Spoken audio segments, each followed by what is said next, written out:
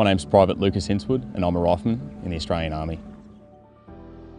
So my role in the infantry is to actively pursue the enemy, regardless of urban terrain, jungle terrain, whether it's raining or whether it's sunny.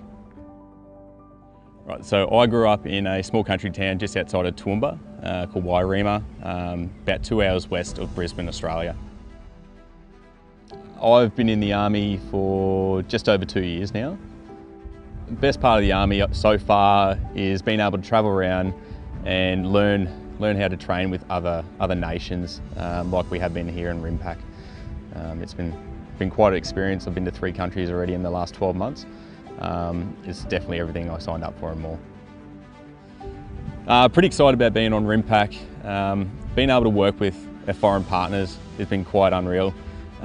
We've learnt that a lot of their tactics is fairly similar to ours, although very different at the same time. So being able to build that relationship with each other for when push comes to shove, we know that we can work side by side without any dramas at all.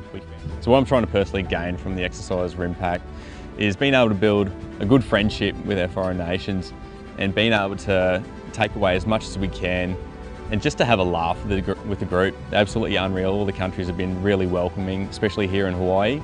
The locals have been absolutely unreal to us. Yeah, I'm absolutely honoured to be working with our foreign partners and representing Australia. Being able to show our professionalism, how we work, and being able to have a good laugh as well. It's been absolutely unreal.